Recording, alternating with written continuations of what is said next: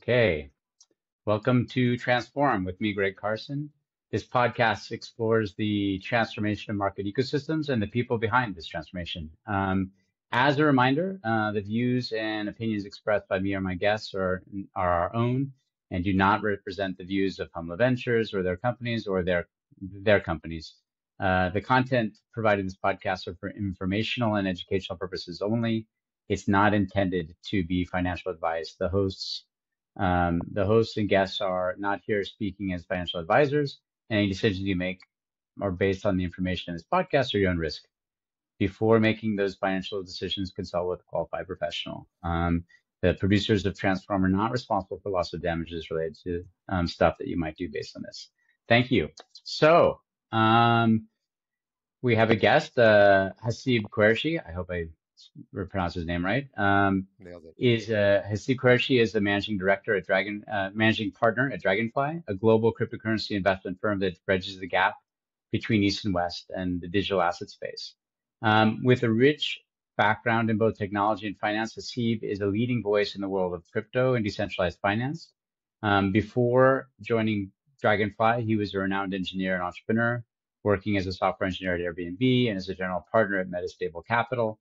Today, Haseeb will be sharing his insights on upcoming transformations in the financial markets and integration of cryptocurrencies and blockchain and what institutional investors and family offices might need to know to stay ahead in this rapidly changing environment. With that, I welcome Haseeb to the show. Welcome, Haseeb. Thanks for having me, Greg. Great to be here. I guess the first thing, maybe you want to just give a little introduction. Yeah, I'd be happy to. So, as you mentioned, I'm managing partner at Dragonfly. I've been running this fund alongside my partner Bo for a little bit over 6 years now.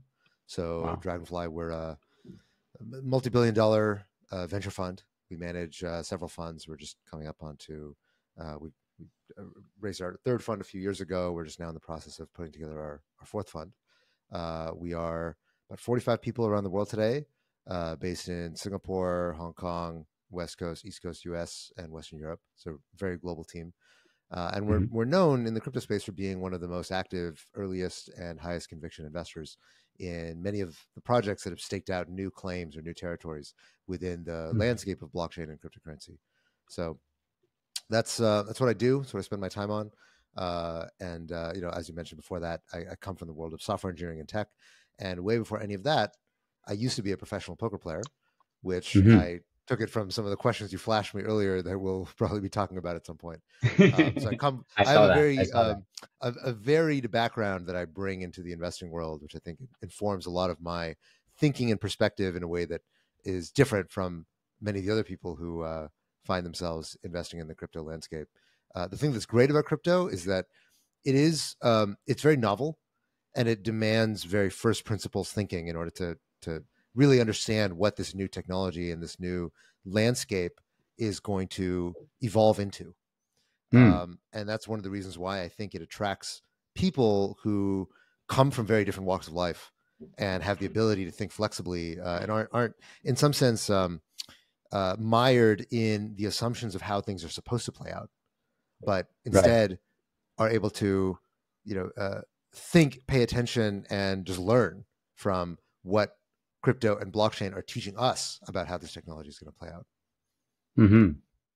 I mean, so I like the word you said, how things are supposed to play out. What do you think? I guess let's just start with that poker player question. You saw, I guess, already that it was an interesting background of mine. It seems to be a theme. I did have one other guest that has a poker background. So I do notice there's a lot of poker players in our space. Take us through that journey to start. Like, how did you get into being a professional poker player? And then how did professional poker playing end? And then obviously there's a couple more things, and then you became a partner at Dragonfly, and the origin story, like the Batman origin story of Haseeb. Yeah. So I started playing poker when I was 16 years old. Before that, I'd never gambled, never knew anything about cards or casinos or any of that stuff. Um, I'd enter college at an early age. Actually, at the age of 15, I started college, and Wow. at the time, I thought I wanted to go into math, science, something or other, and found myself very quickly disillusioned with all of that. And so I was playing cards with some friends of mine, and I realized I had no idea what I was doing. They invited me to play a poker game. I didn't know what checking or betting or folding or turns or rivers or any of this stuff, all completely alien to me. You know, I'd Hmm. played cards with my cousins every once in a while, but never really poker and never gambling with chips. And Hmm. so I remember I was so embarrassed that I very quickly lost all my money. And I went back to my room and I was like, okay, I need to learn how to play poker because I look like a joke to my friends. You don't want to And so lose. of course not. Who wants to lose? So I went online. I started reading a bunch of articles about poker, and one of these articles I came across described this um, this new wave of online poker players who were in college. They were very young guys, mostly guys, Hmm. and they were using mathematics and game theory to discover a new way of playing poker that was Hmm. beating a lot of the old guard, a lot of the newer generation of poker players. Oh, And really? I read this and I thought to myself, I bet I could do that. Like that sounds cool, but that also sounds doable. I think I'm a smart guy, and so I decided that I was going to try to learn how to play poker like these new generation of poker players. And so I remember, yeah, again at that time I was underage, obviously. So I was learning a little bit of poker, and I called up my older brother, who at the time was 18 years old, and I told him, "Hey, man, I have been learning a little bit about poker. I think I'm starting to get this. You know, I'm playing in the play money games. I think I might be able to do this. Can you lend me $50 so that I can start playing poker?" And he was like, "What? You're gambling? What are you doing? Like, you should be in school. Like, don't tell our parents about this. Never, you know, never." I was just like, "Oh, screw you. Whatever. You suck." And so I was like, "Okay, I got to find some way to launch myself as a poker player." And so I went to there was this website at the time called Party Poker, which is one of the biggest poker sites out there. Hmm. And they Hmm. had this promotion where if you scanned in your driver's license, they would give you $50 for free to start gambling. Now, I didn't have a driver's license. And so this was the early days of Google image search. And so I went on Google and I found the first image I could that wasn't blurred of a driver's license, which was some little old lady from Maryland. And I sent in her driver's license, and that was how I created my first account. And that was the only money I ever deposited into, or deposit, quote unquote, deposited, Right, was this right. $50 that I had from this lady in Maryland. And that's how I started my poker career. So I had Does she 50 know she bucks. has such a big poker career? Does she know this? I never got in contact with her. Thankfully, she's probably grateful for that. But I started playing. I mean, I only had $50, right? I know way to deposit again, and so I had to grind my way up, playing the 5 cent, 10 cent games, then the 10 cent, 25 cent games, and so, you know, stake by stake, slowly kind of building my bankroll until by I started with $50. By the end of the summer, I turned that into $2,000. By Nice. the fall, I turned that into 20,000, and by the end of the first year, I made $100,000. And it was then that I decided, hey, I think this is, I think I'm good enough at this that maybe I should take this seriously and Yeah. consider this like, hey, maybe I should be a professional poker player. And so, And it you ended may up have being a spent some whirlwind time career. not in classes doing poker in that That's year. right. My grades are awful. As soon as I discovered poker, my grades went out the window. Um, and so I ended up dropping out of school eventually and focused on playing poker full time. I was sponsored. I traveled around the world, and so it was a very learning at the seat of gambling and playing this game of poker um, teaches you a tremendous amount about yourself, managing your own psychology, a tremendous amount about risk, about probability, about Mm. uncertainty, about psychology, human psychology, Yeah. not just your own, but other people's.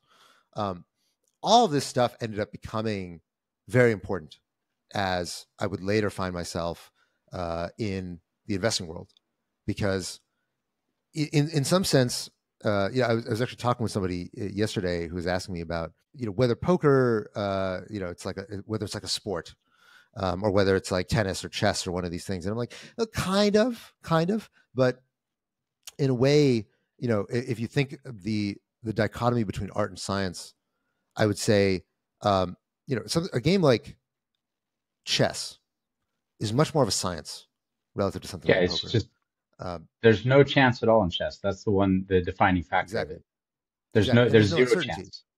Yeah. There's zero chance. There's There's zero nothing that can uncertainty. happen that's not done by the players. Exactly. Whereas poker is fundamentally uncertain.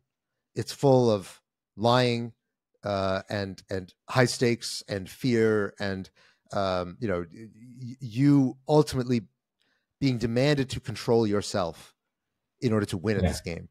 And in that way, it's much more analogous to business, and it's much more of an artistic game, I think, than Mm. most of the other games that people participate in.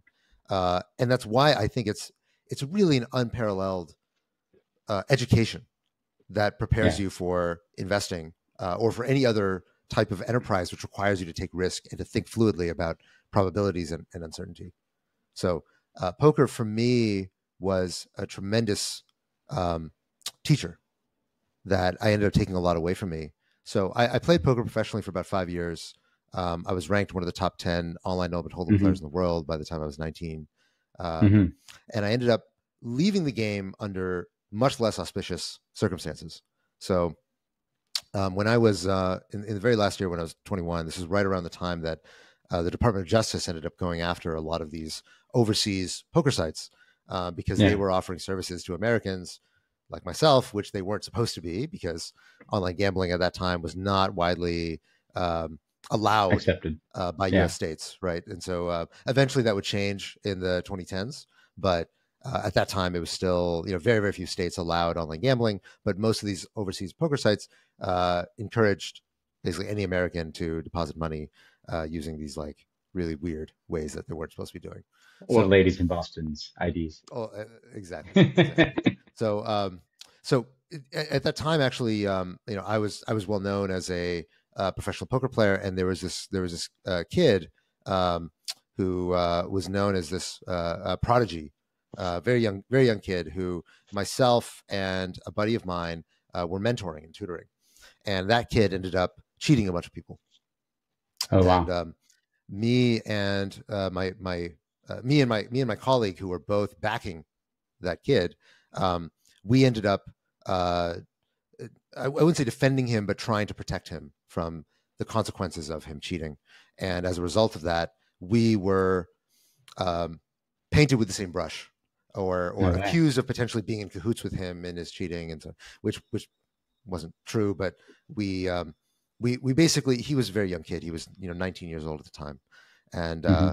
as a result of that, as a result of my affiliation with this kid, um, both myself and the guy who we both protected him, we ended up really having a lot of our names dragged through the mud in the poker community, which was, at the time I was very young. I was 21. I Hmm. didn't have a lot of life experience, and the feeling of having my own reputation damaged by this this decision that I made, and this person who I was affiliating with, really really changed my perspective on what I was doing with my life and Mm. the kind of person who I wanted to be. And so I ended up. So this was right after what was called Black Friday, which was when the Department of Justice came in and shut down a lot of these off overseas poker sites. And most of the Hmm. poker players who I knew at that time basically had to move outside the U.S. if they wanted to continue playing in the biggest Yep. games in poker. And Hmm. I was at a junction in my life that decided, do I want to keep doing this basically for the rest of my life? Do I want to continue to be a professional poker player, or do I want to start over and find, what is the second or third chapter of my life going to be, that if it's not going to be poker? And most of the people who I knew who are poker players, a lot of them are still poker players.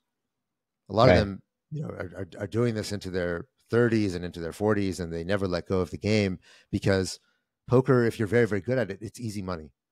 It's the Yeah. easiest thing you could possibly do to make that amount of money and have that amount of prestige among people you know. Hmm.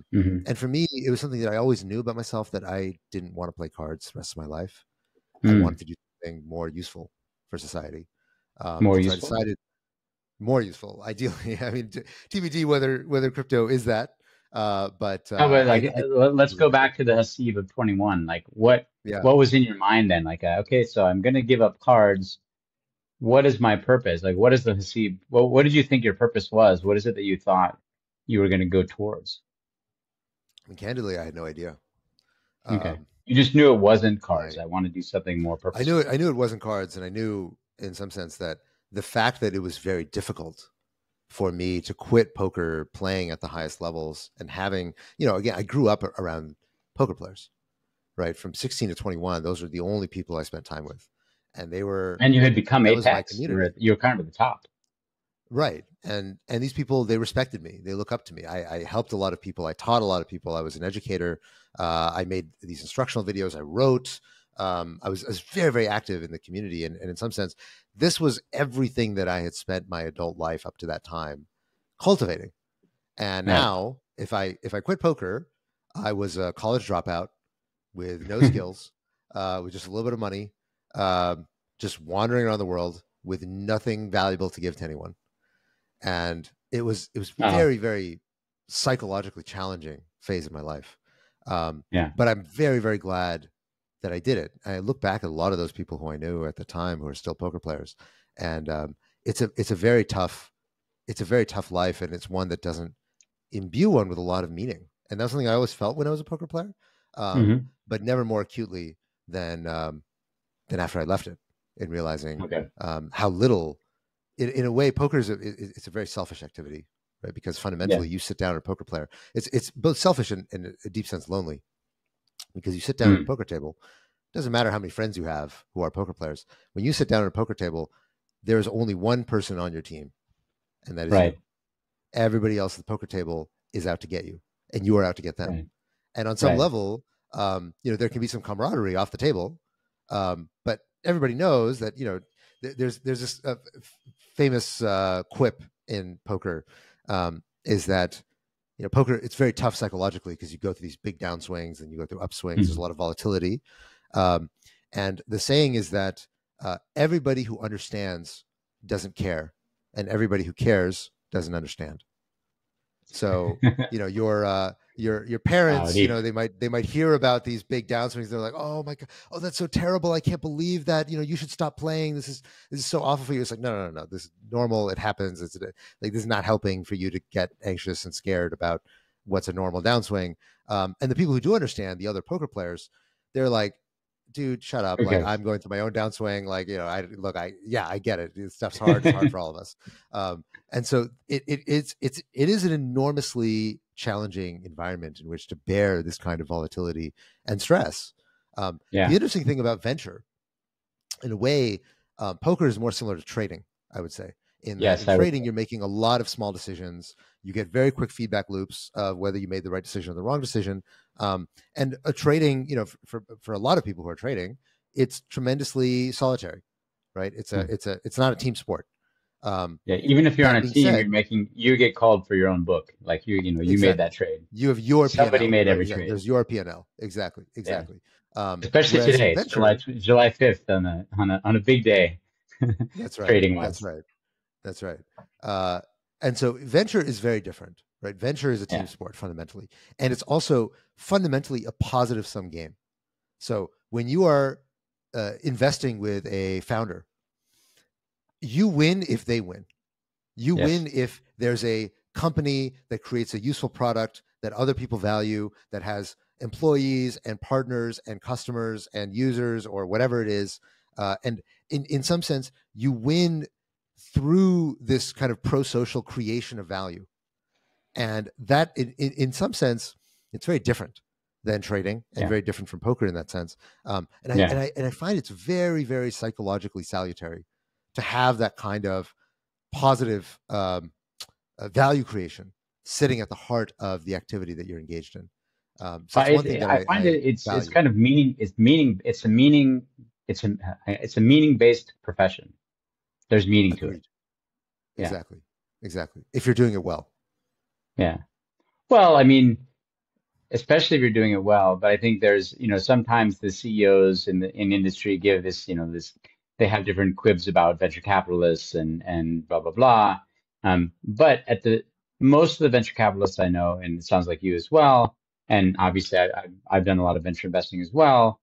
You know, I like it because at the very heart of it, you are creating and you're helping, and you're Right. actually generating the future at the moment.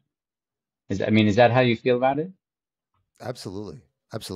I mean, the amount of agency that I've learned as a venture capital you can have in influencing the outcomes for some of these founders. Not for all of them, certainly.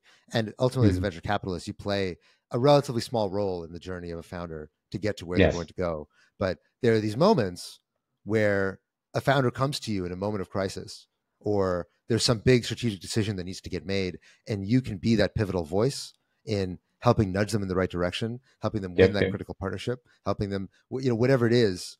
Um, it is really special to be able to play that part of being a trusted advisor, or Hmm. a supporter in Yeah. somebody's journey. And one thing I've realized relatively early in my career as a venture capitalist is that VCs have magic powers when it comes to influencing founders. And this is something that didn't occur to me for a very long time. And it's something I very often see in junior VCs. It takes them a while to understand the magic power they have now acquired now that they've become VCs, right? So the, Hmm. the thing is, when you're talking to a founder, many founders, almost by their nature, have blinders on to certain things that are Yeah. happening within their company, within their strategy, within whatever it is that they're doing. Yeah. Yeah. And it's very often something that's obvious to everybody around them, right? So, for example, there's sometimes that a founder is committing themselves to a marketing strategy for a product, and that marketing strategy is bad. It's not going to work. It's And too everybody on the knows. nose. It's corny, and everybody knows. And somehow, nobody around them can quite tell them. Right? Everybody's a little bit too scared, or maybe they're trying to be sensitive, or maybe they're like, "Oh, well, maybe the founder knows something I don't. Who am I to tell them? They're such a successful person. Maybe I should just bite my tongue and I'm not a marketing genius, and this guy obviously is, so I should just listen to them." And the one person who is in a privileged position to just be able to just say whatever they think without a filter is the VC. Yeah. And so there's so many times in my experience where I found have you this is kind of a stupid campaign. I think it's kind of dumb. I don't think it's a good idea. And they'll hear that and they'll be like, wow, nobody has told me that. Really? And I'm like, what? Nobody told you? How could nobody have told you this? This is so obviously wrong. You should do this instead. And they're just like, oh my God, thank you, Haseeb. That's so amazing. I'm going to go back and talk to people about this. And this kind of thing happens so often that I've Yeah. just learned there's something about being outside the the gravitational force field of a Yes. founder that they exert Yeah. on everybody around them that gives you this ability to actually have outsized influence in many critical decisions, not because you're smarter than everybody else, not because you have some unique insight, but simply because you're outside of that power structure of Yeah. being inside Well, they also haven't inside paid the you. Like spaceship. you're not Right. hired by them. So there's a big difference because obviously I came from strategy consulting and then shifted to Mm, investment banking and then in venture. And the huge difference that you have, like I see, like you're obviously legend in the space is like, okay, well, it's not like they've convinced you that you've convinced them to hire you. You've given them your cash. You're an right. investor. The metaphor of investment is like pure there. So it actually changes the cognitive dissonance when they hear stuff from you, I think, quite a bit. Look, that's definitely true, and it's also true as I've advanced in my career and gained some credibility in the industry. But the thing that Yeah. I'm pointing to is something that I think I had that almost immediately Yes. after becoming a VC, and I think actually even junior VCs have this, which is Okay. something that they never appreciate, which is that Right. founders tend to believe that VCs see the entire matrix, right? They sit outside of it and they can see all the startups. They see what works, they see what doesn't. And for some reason, they just believe that VCs know something very deep that founders don't, or that industry participants don't, which is not necessarily true. It's sometimes true, and it's true about some things. Don't but worry, a I'll lot go of and edit times, this out so nobody hears that part of your. no, it's just simply true that Yeah. just That's the because I belief. think, it was basically within the first year that I noticed that it became, as a junior VC, that I noticed people would just take my advice on huge decisions. Yeah. And I was like, I have no insight. I don't know. I know nothing. I just showed up here. Why are you listening to me? Right? You're like this super impressive founder. You've built all these like amazing multi-billion-dollar things. Why would you think that I know what I'm talking about? And the answer, like it gradually started to dawn on me why this dynamic exists. And Why? it's something that it is just this thing that you are sitting outside of the game.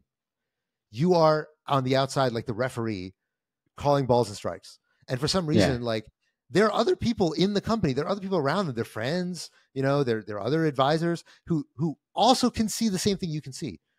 The power of a VC is that because you sit outside of that game, you can just say what you think. No filters, no like trying to massage it into a certain way. You have the power to say what you think. And everybody around that founder is not allowed to say what they think. It's true. And that is, in some sense, that is what is most valuable about great partners to a founder, great employees, great executives, is that if somebody is confident enough and empowered enough and capable enough, a lot of the value of building companies is in just really saying what you think. So many times I see these companies that are going off the rails or making big strategic errors, and many people at the company know that it's a mistake. And nobody quite knows how to say the right thing to get the train back on the tracks. So often this happens. And people see it, right? You see these companies on Twitter making big, gigantic mistakes. And you're like, how did nobody at that company know that this was stupid?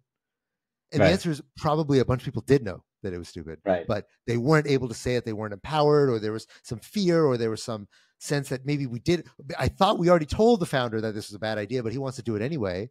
But nobody quite had the gravity to be able to communicate that in such a clear, crisp way that the investors are often able to. Yeah. Well, they may have actually said something, but they're not outside the game. So Exactly. he or she doesn't hear it the same way, or it doesn't land the same way, so why it's good. So, and I guess in that vein, what are some of the big pivots that you've seen happen? I mean, you've obviously been involved with a number of fantastic journeys in the space. And I would say the space has tremendous meaning. That's why I call the podcast Transform. Is I think we're seeing a transformation of the world, and it's not just the world, but all the people involved. So the name is a deep thing. So I see what you see, and I'd like to, I tell you that I think, there is tremendous meaning in both our space and the venture capital business. So tell me, like, what are kind of like, tell me one of these big decisions that came in the past where like something, they were going in one direction and you kind of talked to them into changing a different direction, and now they're somewhere that everyone's noticed. So one company that comes to mind, a company I sit on the board of, is a company called Bloxroute. So Bloxroute, way back in the day, Bloxroute was a company that you can think of as just a networking company for blockchains. So it allows blockchains to propagate messages and blocks and transactions as fast as humanly possible using a mesh network that overlays the public internet. So normally in a blockchain, when you're transmitting information, you're transmitting it over this peer-to-peer network, right? So you're just, these messages are slowly propagating through the internet, going from person to person until they end up saturating the entire network.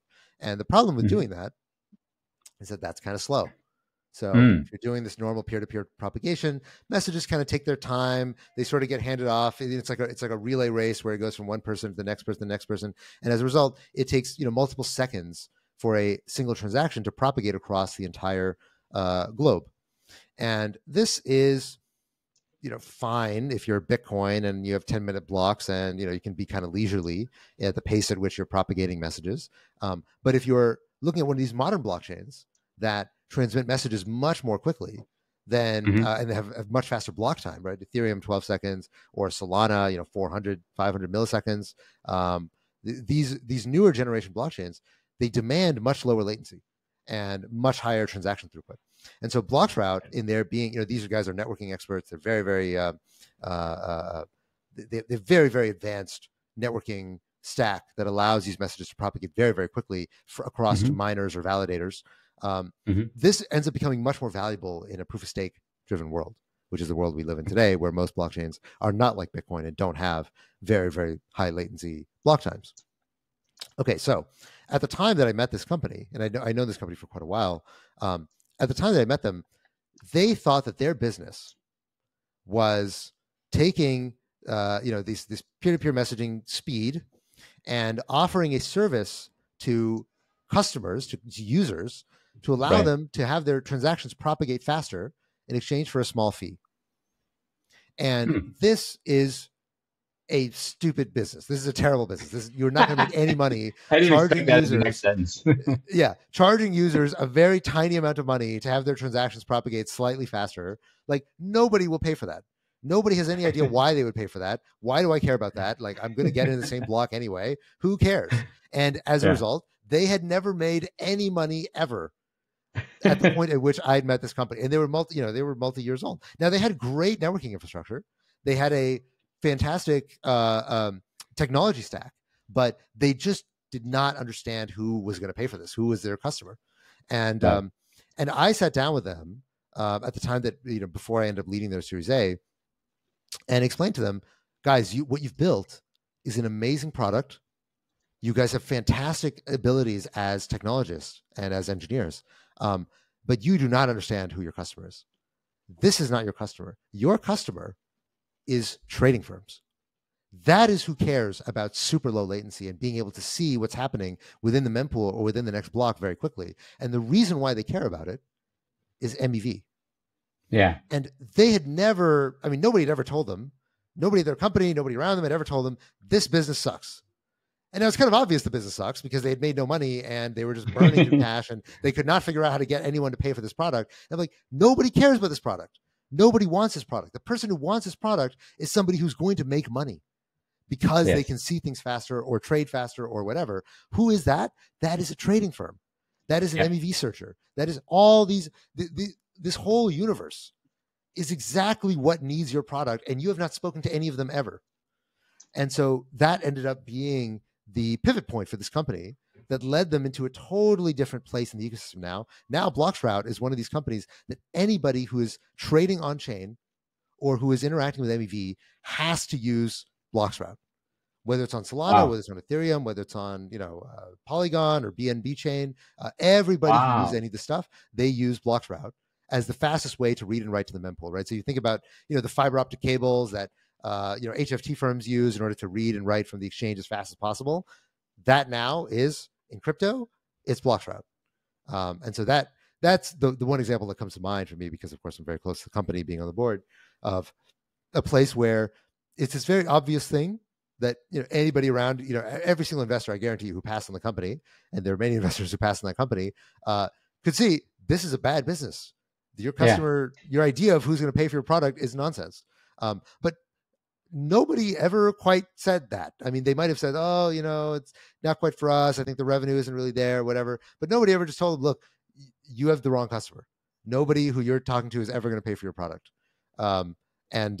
Again, I think this is the superpower that you have as an investor, is you can just tell the truth. You can just say what you think. And you're not always right as an investor. And I think it's important to have some humility when you're sitting down talking to a founder. And there are many times that I've gotten that wrong. And I said, hey, I don't think this thing is going to work. And the founder ends up proving me wrong and building a multi-billion-dollar business. And those are the biggest, teachable moments for you as an investor, is when you get it wrong. But still, I believe that it is your job as an investor to say what you think. And if you're wrong, to be wrong and to learn from being wrong. Right. Well, you're still, the whole like definition of advice is, it's not a mandate or an instruction. It's an option. And being able to say your opinion and give advice in a way where they can actually consider it is what I think what you're saying. But that, like you said, sometimes they don't take it, and that's what makes them a CEO, actually, right? So it's everyone. I do know a lot of people that they complain, oh, I gave this advice and they wouldn't take my advice, and so they're stupid. I'm like, oh, well, that's their job, is to decide whose 100%. advice to take. You know, whenever you're giving advice, the whole idea, especially if it's unsolicited, but solicited advice is still just optional, and it does help. Like, you may have told that person, hey, don't do this, do this, and then he had to get conviction on the anti-Haseeb direction, and he had to say, like, okay, well, I got to go against what this VC is saying. Haseeb's around, and I'm still going to do it anyways. So I would argue that you've still added value with that advice, because you have to think about it. The one thing I like to say is that the thing that's scarcest, that I think produces both great founders and great investors, is stubbornness. Yes. Stubbornness. I like the word stubbornness, even though it's obviously a negative word on its face. But being stubborn is very difficult. It's very difficult to hold on to an idea and say, no. I know the market's telling me no. I know the investors are telling me no, but they're wrong. I'm right. I know what has to happen, and I'm going to make it happen. I'm going to force it to happen. Whether it's Vitalik, when everybody around him told him that it's impossible to create smart contracts, you can't. We've tried it before. We've all examined it. It's impossible. It's Turing completeness is a fool's errand. All the Bitcoiners, all the experts were telling him, you can't do this. This is not possible. And he was like, I don't agree with you. I'm gonna, I'm gonna do it anyway. I'm gonna do it anyway, and I'm gonna force it to happen because I think it should. Right? Or whether it's Rune from MakerDAO, who everybody at that time said, oh, stable coins, decentralized stable coins, that can never work. Look at BitShares, look at all this other stuff that's been tried. It all broke. There's no way this can work. And he said, no. I really believe that there's a better way to do it. And I think you're all wrong. Yes. And that kind of stubbornness is rare. And it's where these great innovations fundamentally come from. And I think in investors, the same is true. Is that now obviously you can be stubborn and stick to an investment that's failing, lose a bunch of money, have a bad thesis that you drive you drive with that thesis into the ground. And so there is an obvious sense in which there's a safety in following consensus, in abandoning narratives that aren't working out. And as a VC, you'll do fine if you if you let go of everything the market disagrees with, if you follow the narrative and you follow the zeitgeist, you'll probably have a safe career doing well as a VC. But the very best VCs are the ones that are stubborn, and they say, you know what? No. The market's wrong. Yeah, maybe this company didn't work, but this was just the wrong company to instantiate this thesis. Or maybe this company is going to work and nobody else sees it yet, but I see it. And those VCs, if you think about Multicoin holding Solana throughout the bear market, all the way, when Solana went down from $200 all the way down to $8 at the bottom, and holding it all the way through and saying every single quarter, no, I still believe Solana is going to be the one true winner, and it's going to absolutely change the game about blockchains. That kind of stubbornness is incredibly difficult. It's incredibly rare, but it's also where the best returns come from. There's a very simple matrix to understand the investing landscape, or where money can get made in investing, right? So there's consensus and non-consensus, then there's right and there's wrong. And consensus right, meaning that everybody knows what the answer is. You also know what the answer is, and you stay safely within the majority. You will make money. And it's fine. It's a good return, right? You sort of get the right to participate in the thing that everyone knows is going to win. And you can do okay, but you're not going to make amazing returns, but you'll make good returns. Then there's consensus wrong. So this is, everybody thinks that OpenSea at 13 billion is going to be a great investment. And you pile in, and everyone's piling in, and turns out we're all wrong, but nobody individually gets punished for making that mistake, right? Like, sort of the industry kind of looks a little stupid because we all, invested at OpenSea at this crazy valuation. But fundamentally, it's safe to do, right? You're not going to lose your career because you invested OpenSea at 13 billion. You might not have good returns, but whatever. Nobody had good returns in that vintage, so you can pat yourself on the back. Now then there's non-consensus wrong. So this is, I think that, the DAO infrastructure is going to be the most valuable thing in the world. I'm going to pour all my entire fund into DAO infrastructure. And it turns out DAO's kind of a niche thesis even within crypto, and turned out, nope, didn't work. Exactly. DAOs did not become the future of, corporate innovation and blah, blah, blah. And so you just lost your shirt and you look like a moron. And that is very painful. It's very scary. It's the kind of thing that will really make your LPs question you, and people in the industry question you and say, what were you thinking? Why did you put all your money in this thing? Why were you rah-rahing this thing all the way into the ground? And then, of course, there is non-consensus right. And non-consensus right is where almost all the money gets made. It's where almost all the greatest investments are, whether it was, the people investing in DeFi in 2018, 2019, whether it's, investing into, the Solana or the AVAXs of the world at a time when, this Alt L1 thesis didn't, the term Alt L1 didn't even exist at that time. It's investing in Coinbase in 2016, 2015, before Bitcoin really took off in 2017. These are the investments that end up defining a generation, that are defining a vintage, that end up really changing the landscape. And those are the ones that end up returning your fund 3x, 4x, 5x over. So, whether it's, for us, for example, investing into Athena at a time when, right after Luna had collapsed and stablecoins were a dirty word, DeFi was in the toilet. Nobody wanted to talk about DeFi at that time. And nevertheless, we believe that what Athena was doing was so novel and so important and fundamentally was needed that we end up investing. And, we invested, there's now a multi-billion-dollar token. We invested at a $40 million valuation in the seed round. And those types of deals are the deals that end up defining a vintage. And so that's why it is so important as a VC to be stubborn, because that stubbornness is what will allow you to invest in something at a time when everybody else is telling you that is absolutely stupid. Why are you doing that? Don't do that. That's the only way you can really become, I think, a great investor, is through allowing yourself to make really dramatic mistakes. Because without making dramatic mistakes, there's no way that you are going to find something that nobody else is able to find. Right. You almost have to have conviction in at least a few I guess you're basically just really investing into the non-consensus themes. And then you have to hope that your number of rights are more than other people's. Exactly. And that's the reason why your portfolio, like, what percentage of your investments, like say the last 12 months, have been consensus versus not? We don't know if they're right or wrong because it's only been the last year. Well, Athena's last year, so maybe you have one example. But how many of the ones in the last kind of 6 months are consensus, where you like it's a trend and you need to be on that trend because it's going to be a winner? And how many are non-consensus? Good question. Without having enough granularity of seeing the companies in front of me, I would guess it's probably pretty close to 50-50. Maybe slightly more non-consensus than consensus. We tend to, if you think about, what's been consensus over the last 6 months to a year, I would say L2s, Bitcoin L2s were consensus. I mean, they may have fallen off a little bit lately, but they were definitely within the safety of consensus. A lot of crypto AI stuff, I think, has been very, very consensus. That's what everybody's been piling into. A lot of these alternative, SVM based layer 2s that seem to be popping up everywhere. And I'd say for most of those three things, we didn't really do much or anything at all.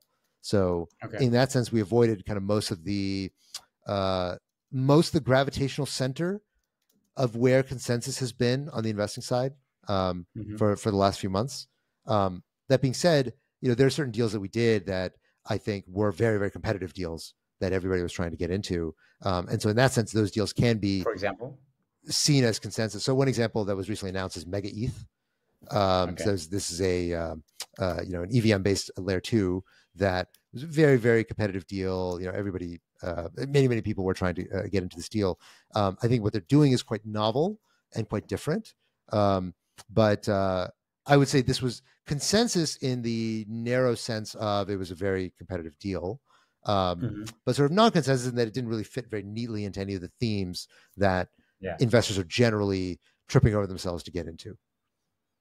Well, I think with you, it would be hard to, I don't know if you can define competitive deal to be not, to make it consensus, because once you decide to invest, like a Dragonfly or a Sequoia or one of these big names out there, once one of you is going to invest, then everybody that didn't see it before wants to be in that deal. So it becomes consensus once someone knows. Once the founder told someone else, "Hey, Haseeb's going to invest," they're like, "Oh, I want to come in." Right, so I think you still get the credit for non-consensus. That does happen. That does happen sometimes. But okay, so I will say this deal that I'm referring to was a deal that they'd already had a couple of term sheets. Actually, no, they had one term sheet, I believe, at the time that we came in. But I wouldn't say it was because of us that this deal started getting bid up. There are many deals that are like that people don't really understand what's going on. They don't really see the vision. And then once Dragonfly puts their stamp of like, hey, we want this, then all of a sudden people are like, oh, I like this too, and I'm going to start it. So that does happen. And it's an interesting moment in the development of a fund when you notice that has started happening. So, when Dragonfly started, we were nobodies. Nobody had any idea who we were. People thought we were some random fund that came out of Asia or something. And, people were like, well, why would I want your money? Who are you guys? And we had to scrimp and scrape for every deal that we got into in our fund one and the first few years of Dragonfly. And so I noticed it's very visceral when it happens that all of a sudden you go from being having to justify your place in the cap table to your existence on the cap table attracting other people. That transformation, it's a very weird one, because you go all of a sudden from like having to sell yourself to the founder using you to sell themselves. It's a pretty stark transition, and we're now safely on the other side of that chasm.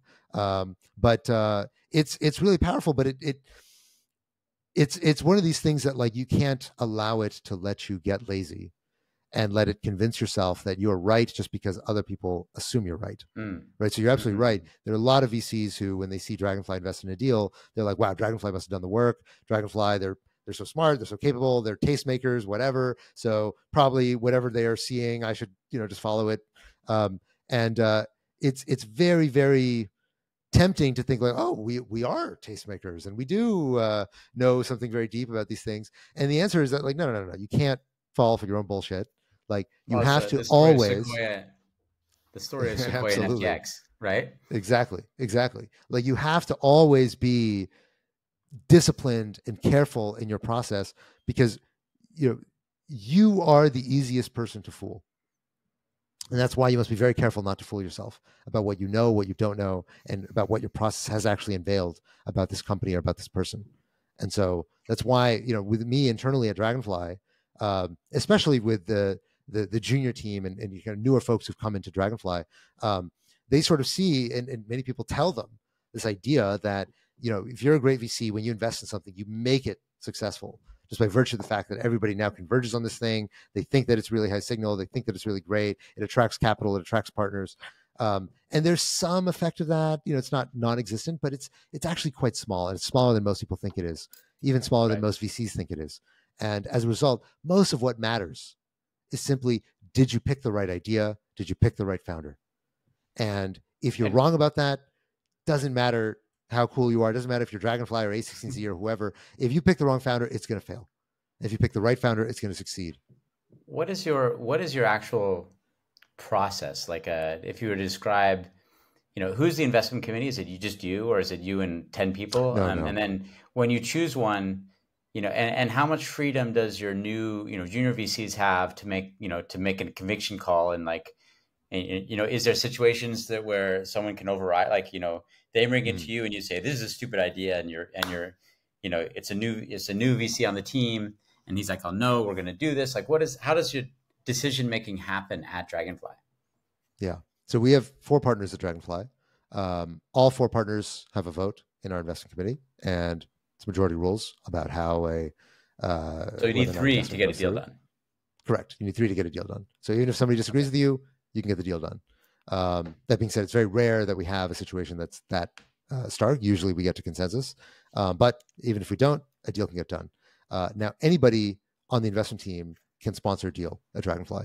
You don't need to get a partner or somebody else to get on board. Now, if the deal is sufficiently big, or if it's sufficiently competitive, you are going to need a partner just by nature of it's much harder to get a deal done of that size if you're a junior.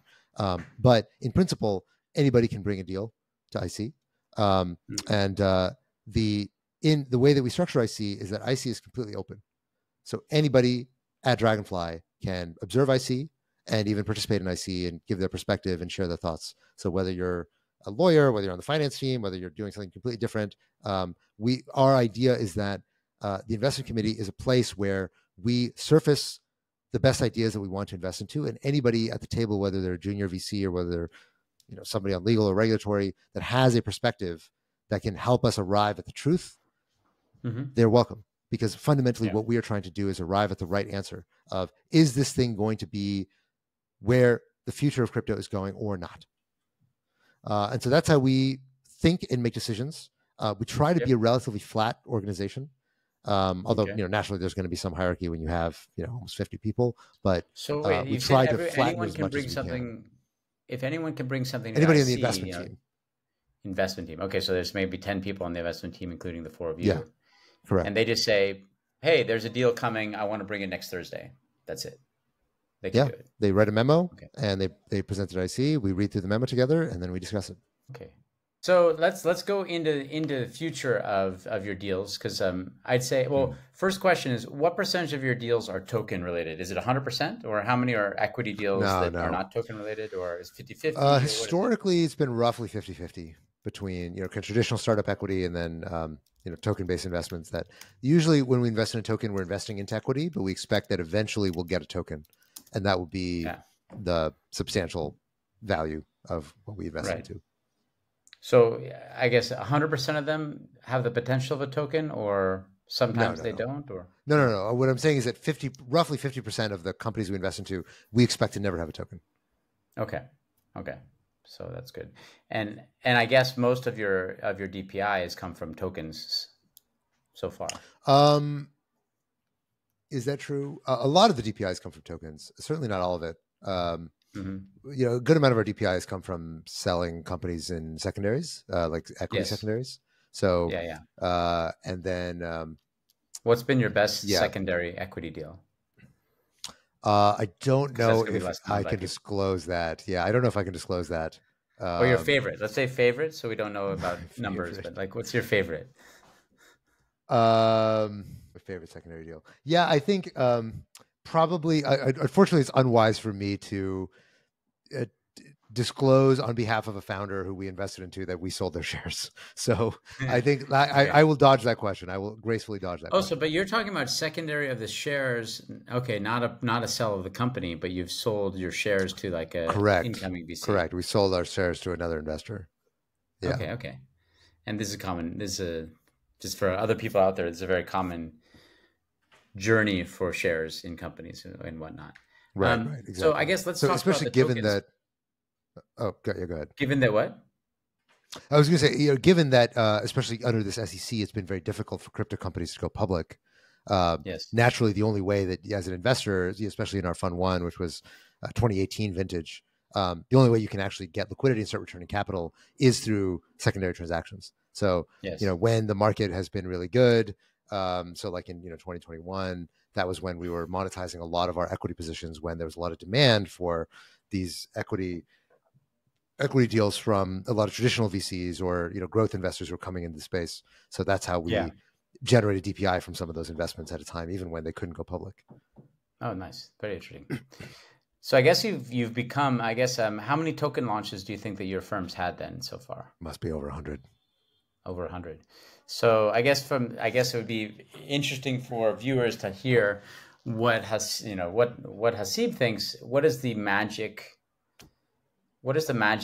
formula for getting a token live? I mean, because obviously it's a very tricky thing to go to liquidity.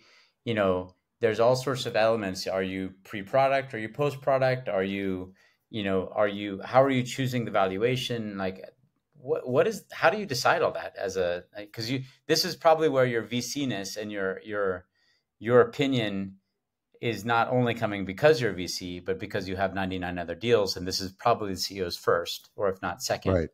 Right. What is the magic formula? So first thing, there is no magic formula. If you want to build something really great, chances are it's going to look different from the things that came before you. And you're going to have to answer some fundamental questions about how your network or your protocol is going to be distinct. That being said, when you're thinking about launching a token, the first thing that I've learned as an investor, especially when you're investing at the earliest stages, is that you actually don't need that many answers to some of these fundamental questions at the very beginning. And, when you're a junior investor, you often think that your job is to disambiguate or to, kind of uncover as many of these questions as possible, such as, how does a token capture value? What is the exact token mechanics? Where is the blah, blah, blah going to happen? And what's the buyback and burn and the this and the that? And the thing that I've learned is that you don't need answers to any of those questions at the beginning. The questions you need to answer is, what are you building? Why is it valuable? And why are you the right person to do it? And if you can answer those questions, then all the things in between of, okay, how do I structure this thing? How do I create a foundation? Where do I incorporate it? Where do I put the IP? Blah, blah, blah. All that stuff you can figure out sitting down with an experienced VC, somebody like ourselves or, any of the crypto VCs who've done it a bunch of times to, just do mechanically the steps you need to do in order to construct a token, right? And then, things like how many of the tokens are going to go toward the treasury? How many of them are going to go in your airdrop? How many blah, blah, blah. A lot of junior VCs will be, well, I need this in order to present a memo in order to da da da da, and so they give me answers to these questions. It's like, no, it's okay. You can take time to think very carefully about these things when you're ready to actually make those commitments. Right now, all I need to know is, what are you building a stablecoin? Are you building a layer 2? Do you have a novel idea? Do you have a great team? Do you have the DNA to do this right? What is your unique insight or unique perspective? And so generally what I tell founders is, it's okay. You don't need to pre-commit to all these things up front. It's actually better for you to make these decisions one at a time when you have the full information requisite to make these decisions. So at the end of the day, the number one thing that you need, the magic formula to building a great token, is fundamentally having insight. And early on in a company, all you should be doing is cultivating this insight and really leaning into it and making sure that you're sending off in the right direction. Like fundamentally, the mental model I have, or the analogy I like to use for founding a company is, imagine, Christopher Columbus sailing to India, right? Yeah. The most important thing is your ship set in the right direction? And do you have the right captain of the ship and enough food on board to be able to make it to the right land? Crew, and the right crew, exactly. And now look, you might not make it to land, and you might be totally wrong about what land you're going to. And that's okay. Both of those situations are okay, right? But the fundamental thing is, first question to answer is, are we going toward new land? Because if we're not going through new land, none of these other questions matter. What's the take rate for, how much you're going to give to the French or the Spanish crown, and how much you're going to keep for yourself, blah, blah, blah. What's the business model, and what are you going to do? What are you even going to get when you get there? It's like, I don't fucking know. What is even in India? Spices, maybe, whatever, gold. I don't know. So all these questions are ancillary. To Dragonfly right now. He's like, okay, exactly. I got this idea. So at the end of the day, in the very beginning, all that matters is, are you going in the direction of land? And if you are going in the direction of land, are you even capable of making it there and making it back? Yeah. That's all we're trying to answer. I guess that is a phenomenal insight and answer. And I want to get to the next question, which is, okay, you did invest in me. I'm Christopher Columbus. I'm in the boat. I've made it to the New World. I'm on my way back, and I'm about to hit market. I'm about to come back to Spain, and now it's a real thing. And we're deciding to make our Christopher Columbus ship liquid. So now, obviously this is a relevant week. With July 4, we had the crash July 5th. Essentially, we basically have a big drawback in the crypto markets. I think every token that launched this year is underwater, if I think correctly, right? So like everyone came out to public market. So anyone that's bought a token on a public market is now negative in red. So, I'm a VC. I'm Christopher Columbus in my Christopher token, and I've got Haseeb on board. You've been investing since I went out and found the new land. I'm back now. We're going to launch the Christopher token tomorrow. like, what is your advice to me about deciding the fully diluted valuation, how much market float, how much valuation? Let's say the last valuation was here, market's down, 40%, but we still want to get liquidity, or we still need to launch the token in some way. Like, what does that discussion look like? I have my views and stuff like that. I would just love to hear some anecdotes from you about, founders that want to launch at a big up round since their last VC. Do you do flat rounds where it's the same as their last round? And do you do down rounds where you say like, hey, we're going to launch a token, but we're going to accept, the Series C is going to get, the last round, the pre-sale is going to get a hit, but we're still going to do it. Like, what are the nuance around that? So the answer, generally speaking, is that, okay, so what are you optimizing for as a founder when you float a token? So first thing is that you want people who buy this token early to make money. You want to make it so that your initial cohort of owners who are part owners in your network, that they're rewarded for being long-term holders. And on some level, yes. So what you want is a slow burn of price up and to the right. Right, that is the ideal outcome, is that there's this gentle appreciation of the asset. The second thing you want is sufficient float out there to really have price discovery and sufficient liquidity. So if there's not enough for there to be price discovery, then you're going to end up having a lot of volatility and a failure of markets to really be able to clear and find the true price of something. I think the range of float can be anywhere from, like, let's say 9-10% on the low side to like 15-20% on the high side. I think outside those bounds, it starts getting either too little or too much. But I think anywhere in that neighborhood is generally pretty healthy for a day one token launch. I'd say the third thing that you care about is, so naturally there are going to be unlocks that happen over time, from the team unlocking, because the team generally vests, and the investors unlocking, because the investors also vest. And then, of course, there are other things like grants and other partnerships that may also have similar vesting structures. So those tokens will eventually find their way onto the market. And those tokens, you want to make sure that the rate of change for the total supply of the token is relatively smooth and not super spiky, right? So you want to avoid these very sudden influxes of new tokens onto the market. And so, how can you accomplish that goal alongside those other two goals? And the answer is that you want to have enough supply out on day one, but you also want to have a relatively smooth function that determines when these tokens are vested and available for trading. So, all of those things, what they point towards is that you want, a moderately healthy amount of float on day one. You want to make sure unlocks are smooth and not too lumpy or too spiky. You want to make sure that there's enough float such that the amount of like the rate of change is relatively impact, like the slope is pretty small. You don't want this massive, charts going here, boom. You don't want that. And you want to make sure that there's enough, kind of gentle price appreciation that's happening over time for people who are long-term holders. So that, I think, is most of what you're looking for. But you said for long-term holders. What about short-term? What about people that came in?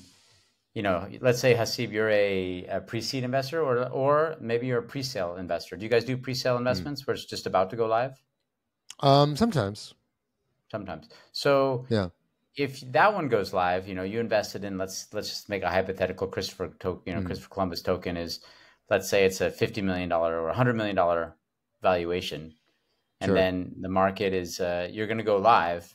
Are you comfortable with that going out at 100, or is there ever a situation where you did the round at 100 and you're telling them to go live at 90 or 80 or 50? Yeah. So, okay. The first thing to understand is that, so as a VC, I'm never going to tell a founder, here's the price at which you should float your token, right? Because the first thing to understand, floating a token is not like an IPO.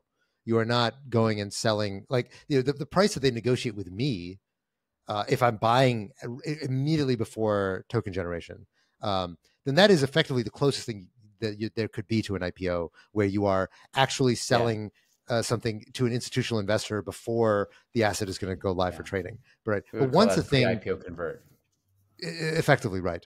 And then once the thing actually goes on Binance, Binance doesn't set a price, right? It just starts trading. So once it starts trading, it's just market forces that are going to decide what price this thing comes out at. So it's not the right way to understand it is that it's not the team setting a price. The right way to understand it is that it's more, I mean, if it's doing something like launch pool or one of these other things, and like, yes, okay, there is some price, some reserve price that's effectively set for the token. But the thing that ends up determining the price is more the total supply that's going to be floated on day one. Because you can sort of model most tokens as having relatively inelastic demand, right? Meaning there's a certain amount of demand for this asset, and a certain amount of buying pressure that's going to be there. Maybe it's a few $100 million that are willing to buy this asset, and that buying demand, generally speaking, is not super sensitive to price on day one, right? Meaning that there's going to be about $300 million that are going to buy your token. And whether your token buys you, 5% of your network or 7% of your network or 10% of your network, maybe most of that buying volume is insensitive to what percentage of your network they're buying, right? As opposed to the percentage of the float that they're buying. And that, what that implies is that the way that you can impact price is primarily by the quantity that is going to be floated on day one, rather than you directly saying, hey, please trade this at 80 cents, right? I don't care what you tell me to trade it at. We're just going to trade it according to market forces. So that, I think, is the real lever that founders primarily have, if and when they can actually influence the total amount of float that's going to be there on day one. But I think, but don't don't founders, don't CEOs with their market makers, discuss price quite a bit and at least set some sort of target or some sort of like expectation. No, they do. And also so in the structures, right? So when they're talking to listing generally has some expectations about where this thing roughly is going to end up floating. And of course, with your market making agreements, you're going to set some initial ideas about where price is going to be. But both with listings and with market makers, there's always some understanding that there's uncertainty about where price is going to end up landing, right? And so these are things that are always going to be fluid with respect to what happens initially at listing or at price. And of course, these things are also influenced by pre-market trading. So nowadays you have, platforms like Avo or Hyperliquid that will do these pre-market trading, basically futures, where people are betting on what the price of this token is going to be once it goes live. And that ends up becoming informative to, market making agreements or to listing teams about where they expect this thing to end up landing. And that's going to give them a lot more signal. But, back 3-4 years ago, we didn't have that. And so there was a lot more looseness when people were coming up with ideas about where this thing is going to end up trading. Right. Okay. So I guess, has there ever been a situation where you invested in a price and you recommended, or the founder came back to you and listed it at a lower valuation than your last valuation? Has it ever happened? Yeah, absolutely. That being said, and again, so we would never get into a situation with a founder where we would tell them what price to list a token at. Yeah, I guess. I'm just saying, like, has it happened? I guess it's happened sometimes. No, it's absolutely happened that somebody raised at a high valuation, they listed a lower valuation. And then sometimes the exchanges will, especially if you're doing like a launch pool or launch pad type thing, or a coinless sale or one of these things, like these things, it's quite common actually that you will do these at a lower price than the last venture round, in large part because very intentionally you're designing this so that the retail investors who are participating in this launch pad or launch pool type program are supposed to make money. Exactly. Yeah. So you will systematically underprice it for this cohort of investors. But it just sometimes happens that you invest in an up market, comes in a down market, or this token doesn't have the credibility that maybe people initially believed that it had or wanted it to have. Absolutely happens sometimes. But it's ideally, if you're doing your job well, it's not the norm. No. And how important are the market makers in this space? Like, are they are good for the space, bad for the space? Do you love them? Do you hate them? What is your take on the market maker world? I mean, they're fine.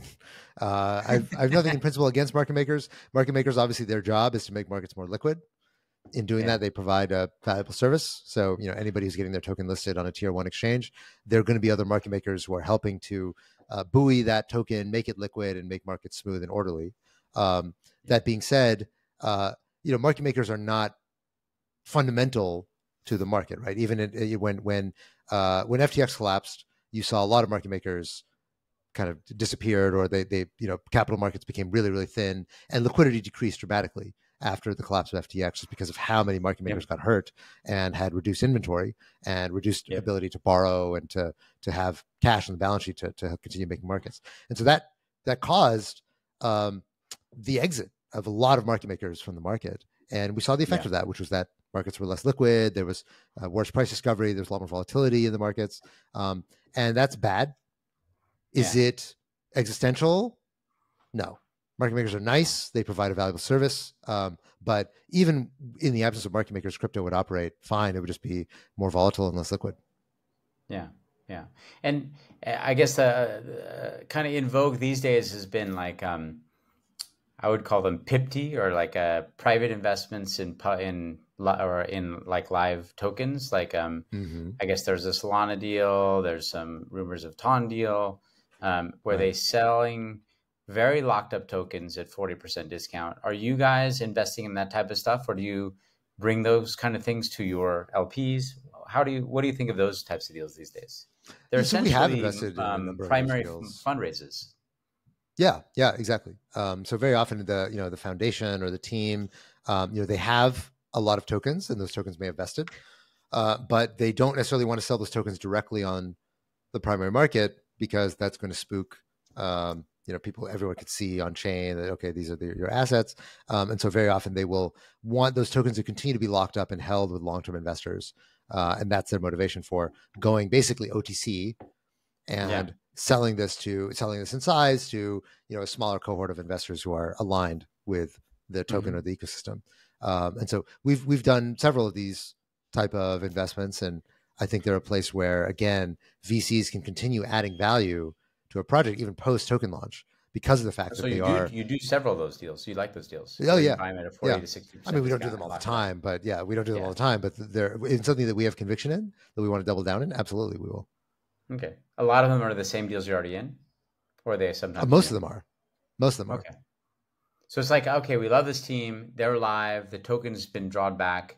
We can get even 40% more discount. Let's do that deal. Yeah. Okay. Exactly. So you can think of it as just effectively a follow-on. Yeah. Essentially.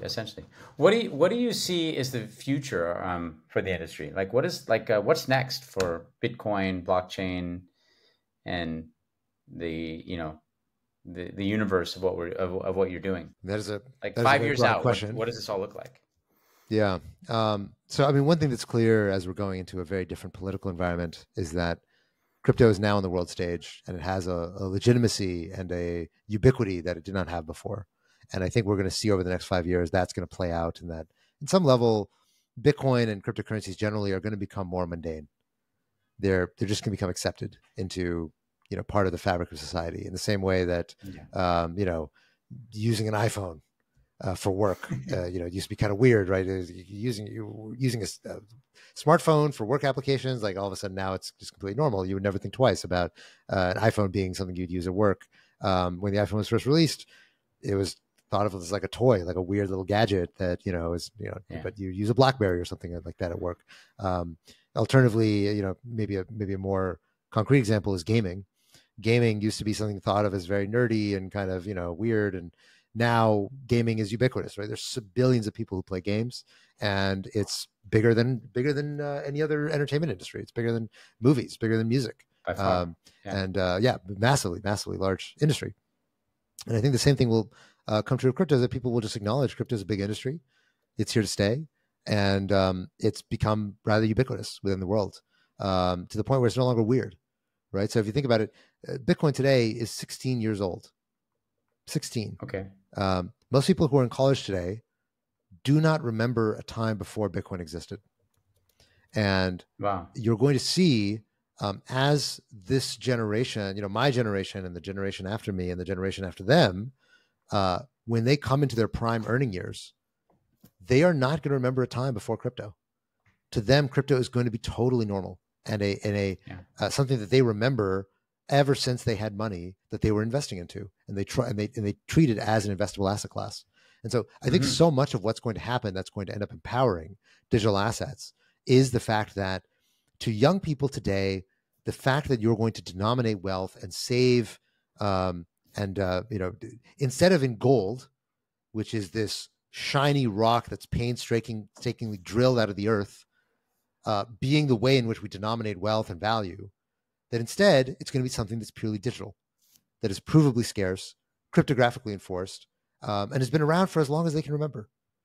That to them, I think, is going to be absolutely obvious in a way that it is not to people who are currently in their 30s and 40s and in their prime working years, and at a time when they've accumulated most of the wealth and most of the capital. So there's going to be a natural changing of the guard. And that to me is the most obvious, so you can look at markets and say, oh, markets are down now, they're up here, oh, Mount Gox and this thing and interest rates and blah, blah, blah. And all these things matter and they're going to end up affecting markets. The nice thing about being a VC is that as I'm not a trader, it doesn't matter to me what the price is today or tomorrow. The question is, what are the prices going to be at the time when I exit these positions?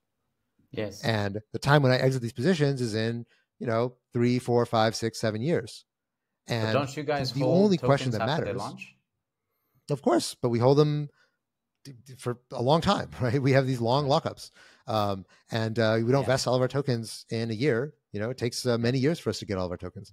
And so as a result, we invested into Monad, for example. It's a new layer 1. It's very hot. If you look at Monad, we invested in Monad in 22, and it is now, it's 2024. They still have not launched their token. They probably won't this year. By the time they launch their token, it'll be a 1-year cliff before we get any of our tokens, and then 4 years end to end for us to get all of our tokens, which means it doesn't matter what prices are today. What matters is what are prices going to look like in 2 years, 3 years, 4 years, 5 years. And the answer of that has nothing to do with interest rates, has nothing to do with whether Germany or German government or Mount Gox or any of these things. That will happen. It'll spook markets, and then people will buy the tokens, and prices will go back to whatever their fair value is. And fundamentally, the thing that matters is, where is the trend line going? Where is this stuff going in the long term? That is the only thing as a VC that I have to underwrite. And so where is it going? I mean, and add to that question, how does it work with you? You're obviously an American VC. You're in Silicon Valley. And I'm guessing most of your investments are not in the United States, or if they are, the tokens are launching, the foundations are not in the US. How does it work for you? And how will things change in the next kind of 24 months as you see them? That's a good question. I do think the US has been relatively inhospitable to digital assets over the last few years. And I think we're starting to see a temperature shift within the US. You see very clearly that Biden has realized that now crypto is going to be a campaign issue in a way that in 2020 was not. And that is galvanizing a lot of political activity around crypto. We now see that the crypto PAC is one of the 5 largest PACs in the US, just by amount of capital. Nice. The amount of political organization in crypto is dramatically bigger than what it was 4 years ago. And that's causing this sentiment shift from both the White House as well as from Congress about how important digital assets are and how important it is to get this right if you want to win the approval of voters going into this upcoming election. So I think what we're going to see is that over the next 4 years, now obviously if Trump wins, Trump has positioned himself as being very, very pro-crypto, and I think, and also generally dismantling a lot of the administrative state, which I think will end up clearing a lot of the obstacles to crypto adoption in the US. But even if we see another Democratic administration, it will almost certainly be softer on crypto than we've seen over the last few years since the collapse of FTX. So I think we're in for a very good 4 years. And I think it's going to cause a lot of capital to come back to the US and a lot of founders to stay within the US when they're building products. And I suspect that we will also see a legislative regime and a regulatory regime finally get articulated within the US within the next few years. And I think that will also be very good for the space. So in a way, this is the US playing catch up. Right, you already see this in Singapore, in Hong Kong, in Dubai, in Japan and Korea. These places already have robust regulatory regimes that welcome Web3 and digital assets and want these founders to be there to build stuff. The US is the odd duck out that is basically telling people, screw you, get the hell out of my site, do this somewhere else. And I think that is not going to, I think that's not going to persist. That's not going to persist. It's going to take time. It's going to take work. And it's not by default that will change. But I do believe that with the amount of organization and political activation, that will change in the next few years. Right. And next few years, like what is let's leave the administrative side. Like I think I could agree that, especially if Trump is elected, or even if Trump is not, there's going to be some pro-crypto elements to this, next cycle, where the U.S. does have potential to become a center again, or to become at least very important. What is the future vision? Like, what is the blockchain, crypto, and like, if you were to say, how important is Bitcoin in 5 years? How important is crypto? Like, what is the biggest impact to the human or to the world going to be from the all these companies you've invested in, and the companies that you haven't invested in? What does that look like? What's the 5 and 10 year horizon for what we're doing? So it's always difficult to project that far out with a disruptive technology, because the whole point of a disruptive technology is that it creates nonlinearities, and those nonlinearities are very difficult to predict ex ante, right? If you had told me in 2018, when we were investing into the first green shoots of DeFi, that DeFi would eventually create what it is today, this $150 billion plus ecosystem of all these instantaneous things that you can compose together like Lego blocks to build instantaneous on-chain futures and derivatives and blah blah blah blah. I would have had no idea what you were talking about, and all is like, well, it's just a cool way. Instead of using Binance, you can trade on Ether Delta, or you can trade on Uniswap. It was just a cool idea. It's a cool little thing you could do, right? And the consequences of that are very, very difficult to anticipate, right? In the same way, if you think about the mobile phone, or right, the smartphone, it's very difficult to figure out how, from the idea that you could access the internet on a mobile phone, means that eventually someday there's going to be no more taxi cabs in LA. It's like, how would you have seen from Uber, from Uber and Lyft, right? Like, how would you have seen that was going to cause that? And the answer is that you can't, right? Every disruptive technology creates these nonlinearities that are very, very difficult for people to predict. So if you think about, NFTs or meme coins or all this stuff that's arisen from the result of Vitalik Buterin deciding one day that I should allow Bitcoin to become fully programmable in creating Ethereum, right? These kinds of things are so unpredictable that so on one level, I would say that it's somewhat of a fool's errand to predict what's going to happen. But the one thing that I will say that I do have confidence are going to happen, one is that more and more of the world's wealth is going to be stored in Bitcoin rather than in gold and other traditional forms of stores of value. The second thing is that we're going to see stablecoins become one of the most dominant means of payment around the world, that will allow anybody, anywhere, as long as they have a mobile phone, to be able to pay each other instantaneously with almost no fees. And that is going to be a massive disruption. Stablecoins become super, super important. Absolutely. I mean, they already are, right? You already see today that stablecoins are. I'm a bit of a stablecoin maximalist. I'm right there with you. Yeah. So that's another thing. I also think that the laws that they're going towards with stablecoins are actually going to be so disruptive, because they think that they're taking advantage of the stablecoins by forcing them to be 100% backed and to own treasuries. Those are going to create a situation where the banks have no attractiveness anymore. Right.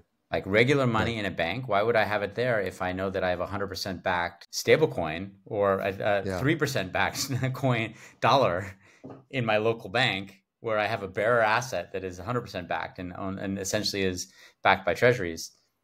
Right. What is the reason to have a bank account? Absolutely. And of course, a lot of the demand for stablecoins is not domestic, right? A lot of the demand for stablecoins is international. It's people outside the US who don't even have access to the 3% reserve bank account anyway, right? They can't get dollar banking or dollar denominated savings except through stablecoins. And so I think, the loose way that I like to analogize it is that, what the internet did, that crypto will do to finance and money, what the internet did to every other industry. If you think about all the industries have been completely transformed by the internet, but somehow finance and money is almost exactly the same, right? Like the only difference now is I can visit my bank account on my phone and see some numbers, but that's about it. There's not that much else that's fundamentally changed. And whenever anything goes wrong, I still have to go into a bank branch, and goes like, oh, hi, it's me, yeah, I'm Haseeb, but please give me my money back. And that is what crypto portends to change, and it will change. There's absolutely no way that the way that we did money 50 years ago is the way that we are going to do money 50 years from now. And crypto and complete digitization and programmability of money is the fundamental way that is going to happen. And if you talk about AI, the rise of on-chain agents and fully autonomous AI agents, I think they are almost certainly going to use a form of money to interact with each other and to interact with us. And very likely that money is going to be crypto. It has to be crypto, right? Because an AI can't open a bank account. Bitcoin, Yeah, I mean, AI doesn't have an EIN, right? They can't pay taxes. They can't, how are they going to pass KYC? The legal world is not designed for non-human APIs. But AI is going to race way ahead of any of that, right? We have no idea how we're going to tax AIs when AI start engaging in commerce. But they know how to use a private key. They know how to sign transactions. I mean, in a way, crypto money was designed for machines. And as a result, it inevitably is going to play a very, very large role in where technology is taking us. Yeah, I guess everyone talks about the robot future, but it might be like it's really the investment bankers that are robots in the future. Bigger impact than robots, making you a sandwich. It's like very the possible. Commerce, the entrepreneurial future of robots could be crazy. Right. Totally agreed. Totally. And agreed. Do you think that and I guess how much of a Bitcoin are you? Is Bitcoin different than everything else? Is Bitcoin the same? Is Bitcoin important? You said that you're not doing Bitcoin layer 2. How much does Bitcoin play into your futurist thinking? So Bitcoin, I think Bitcoin at this point is fairly well understood as an investment asset, right? So it is it's a replacement for digital gold. It's very unlikely to be a means of payment or to fulfill some of these other roles at this point. I think it's been typecast and it plays that role very, very well. But I don't think Bitcoin is the whole story. I don't think Bitcoin can supplant everything that people are doing with respect to DeFi and entertainment and stable coins and all these things. DeFi is the wrong substrate for that. Or sorry, Bitcoin is the wrong substrate for that. But Bitcoin, I think it is figured out who it is. And it's going to play that role very, very well. And I think it's going to continue to appreciate going into the next decade. Okay. Wow. So then I think we hold on. This has been very, very fascinating and very fun. I think we just have to do it again sometime in the future, maybe in 12 months or so. But absolutely, this has been super valuable for me. And I think for the readers, I have another few questions I'd love to ask you, but we'll put those off for next time because it's better to have something to look forward to. Sounds great. So thank you very much for your time. And man, it's been a pleasure. Absolutely. Thanks for having me. Really fun conversation. This is Haseeb from Dragonfly on Transform.